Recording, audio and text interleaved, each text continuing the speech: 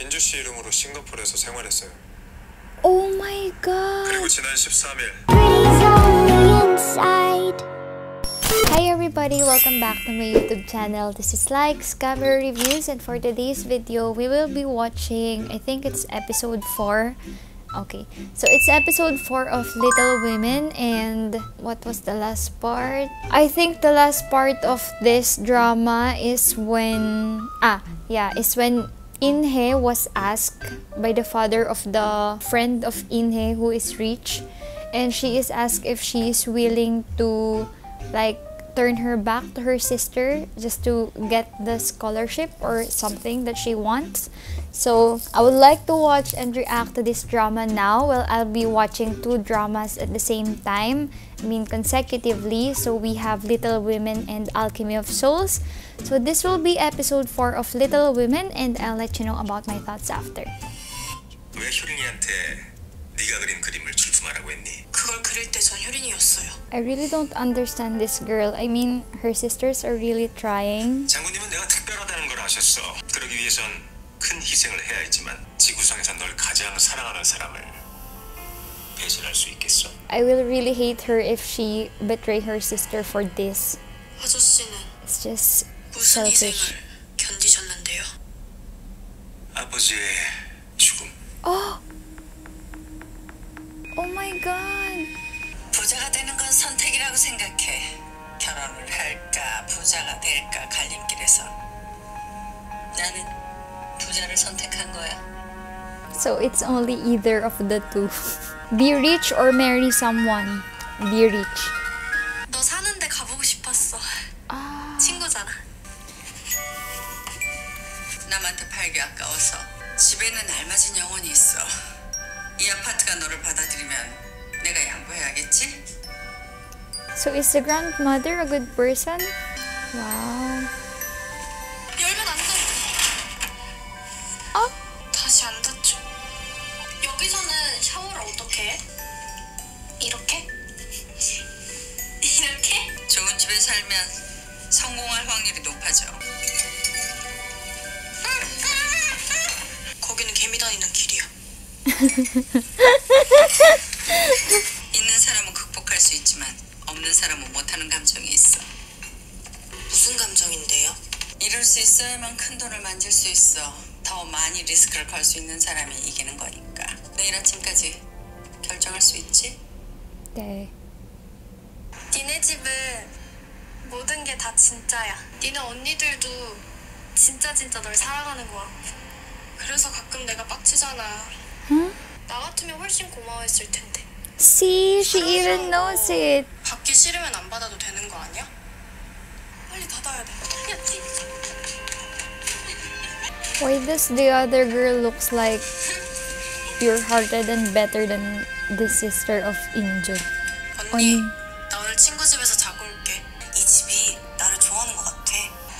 아니, 이해 못해. 인경아, 우리 여기서 새로 시작하자. 우리 너무 가난했잖아. 이제 조금 행복하게 살아도 되잖아. 우린 다 이겨내고 여기까지 왔잖아. 너 진짜 허세 쩐다. 술도 끊고 이제 다르게 살 거야. 그렇게 할 수 있어. 다 돈 걱정 없이 살게 할 거야. 언니가 꼭 그렇게 해야겠다면 그냥 연을 끊자. 차단할 거야. 야, 오히려. 재수없어. What will happen to this tree? 이날 기억하세요, 간호사님? 아침부터 속속였죠, 이 환자분. But this is after sniffing the flower. 아니나 다를까 난리도 아니었어요. 준비 과정이 한 30초도 안 걸리거든요. 저 변호사는 뭐지? 환자가 거의 정상적으로 호흡하고 말하고 있잖아. 전쟁은 끝나지 않았습니다. 기다리고 계셔. 가장 밑바닥에 있던 사람이 어디까지 올라갈 수 있을까요? Same line from Hwayong Onni. It's like he is, what do you call this? Hypnotized. 변호사가 저를 봤는데 순간적으로 비명지를 뻔했어요. 너무 차가워서요. Oh my god, so the lawyer here is killing people through the flower? They all have homes to go to and not their own home. 얼굴 같지 않아? 난 누가 이걸 번역했다는 게 더 신기해. 어렸을 때 우리 탐정사 사무수차를 썼잖아. 일주일마다 바꾸기로 했는데 네가 잊어버린 거야. 잊어버린 거 아닌데? 내가 소장하면 네가 그만하자고 할까봐. It's like he is confessing every time he has the chance to, but she just can't pick it. 효린이 수학 과외하는 동안 우리들이 데이트하자. 아무도 모르게 나한테 부탁하고 싶은 거 있는데. Why are they using a child? They have a garden for the blue orchids? Oh my god. 너무 아름다워. Shucks. 얘가 네 난초야. Oh! She sniffed it. Oh my god.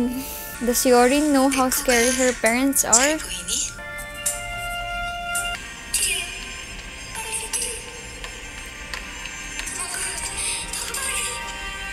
괜찮아?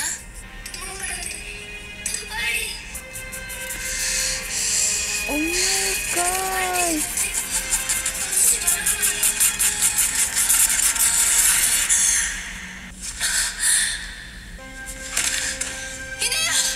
But she purposely gave her a flower. 죄송해요.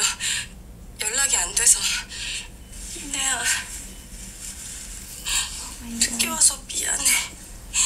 힘들었지. 그 전형적인 루이지병 심전도고요. 언제 쓰러져 죽어도 이상하지 않습니다. 그 집안에 심장 문제로 돌연사하신 분 계세요? 우리 동생 있었지?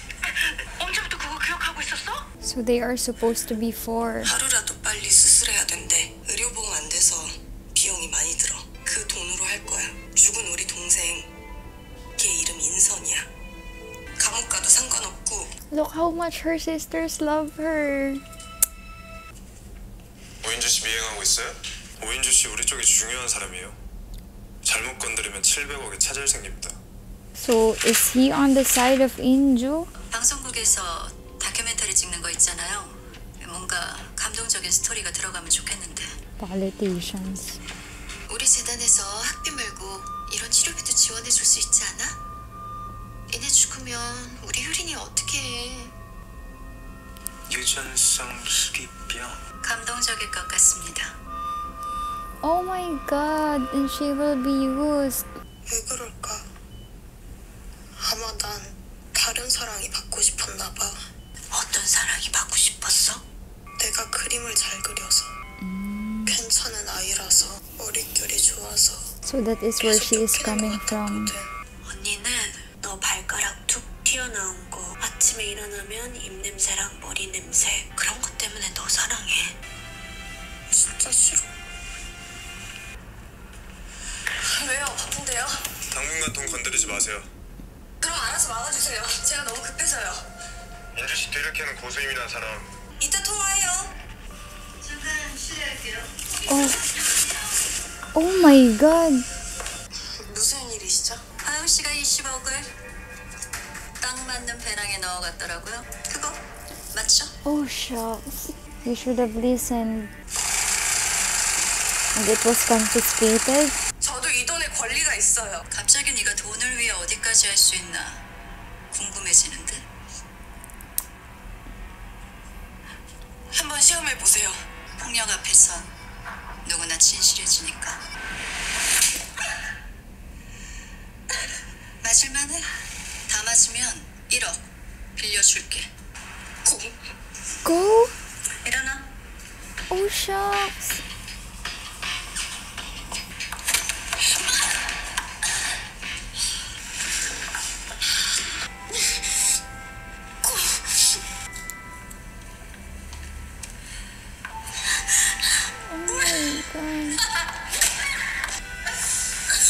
여기까지만 할까? 어차피 동생은 네가 걔 포기했다는 거 모르잖아. 뭐야? Thankfully. 저 괜찮아. 할 수 있어요. 다 끝났어요. 고 실장님. 혈인이 없나? 우리 인주 씨 죽이려고 했어요? 사람을 왜 이렇게... 앞으로는 건드리지 마세요. It's scary if she's just acting to help them. Oh, The same place from Hwayong 언니. Oh! It's the same gesture? 누나 출빈 후 작년 생일날 내가 나한테 선물한 거야. What? 화영이가 데리고 왔어요? 인주씨가 이 구두 신고 온 날 인주씨 화영이랑 친했구나. 그 구두 내가 선물한 거예요.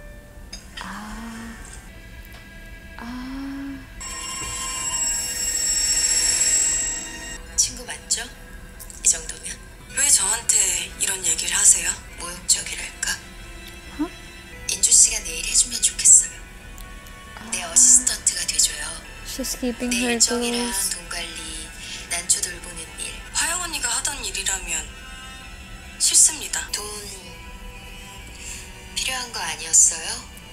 저한테 친구 되자고 안 하시면 해볼게요.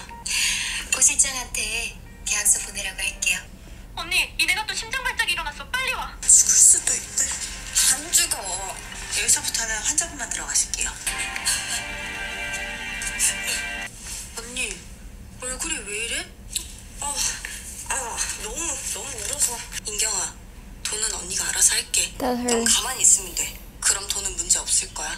But she's working on the case of the father of Hyorin. 괜찮아? 엄마한테 전화 좀 해줘. Video.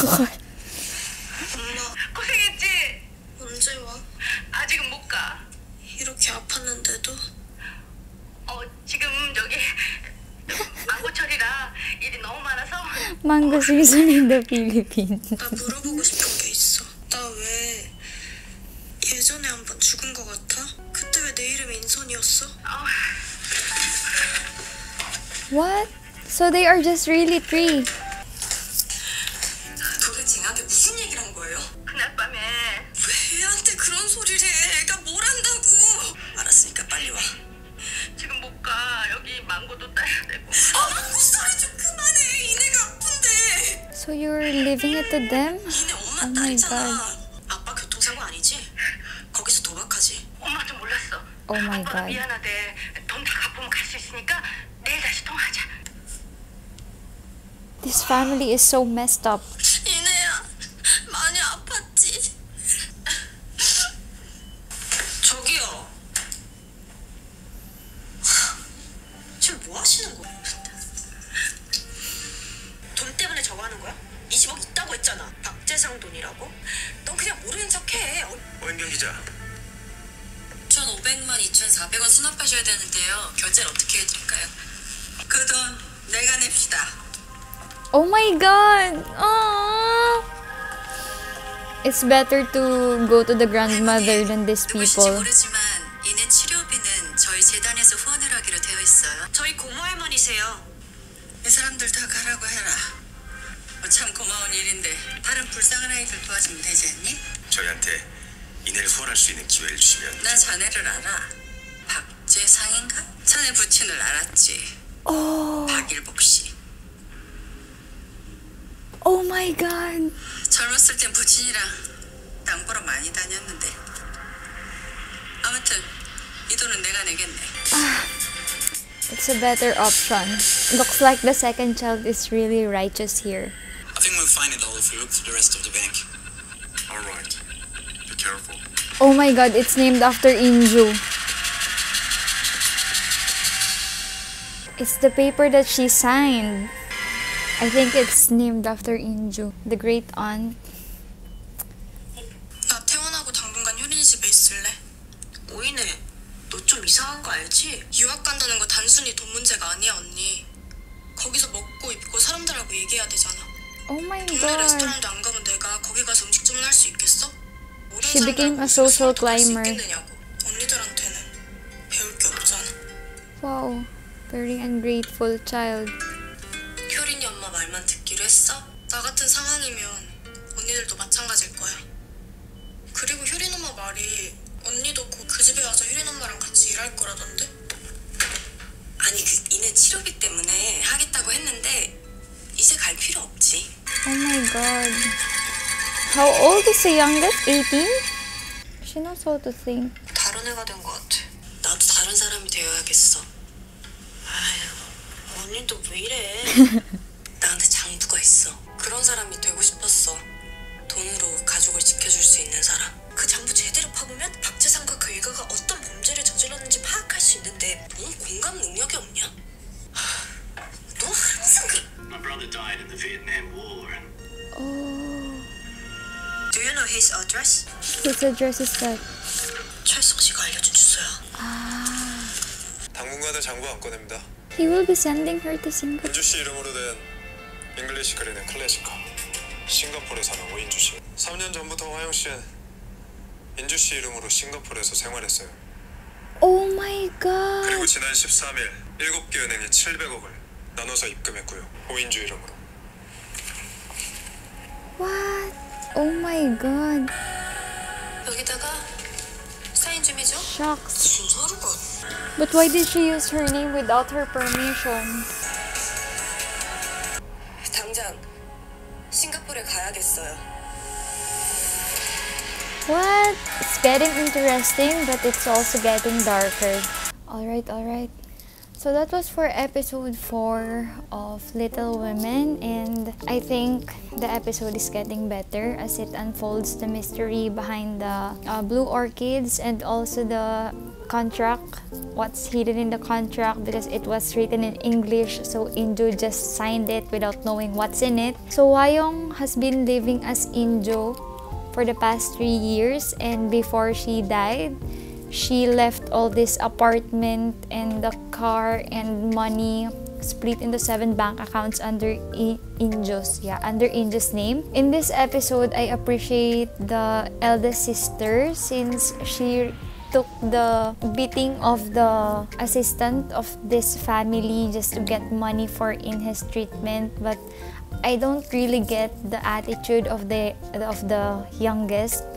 I don't know why she's like that. I mean, like she said that she don't want the love that her sisters are giving her, but they are really doing their best for her. I think the episodes will get better as it goes. I'm just hoping that the killing will be lesser and it will be prevented for the next episode so that it will not be so hard for me to watch it. But yes, I would like to see more of this drama despite watching 2 at the same time. So this has been Likes, Camera Reviews, and I hope to see you on my next. Bye! I don't look like her.